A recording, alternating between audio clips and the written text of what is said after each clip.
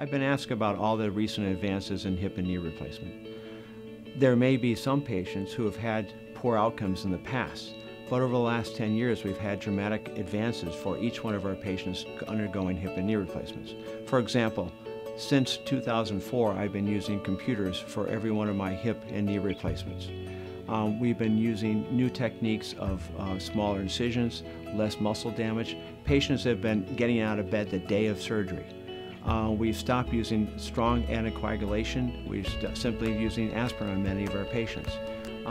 Patients are coming back within 3 weeks just using a cane or even less, just walking in the door.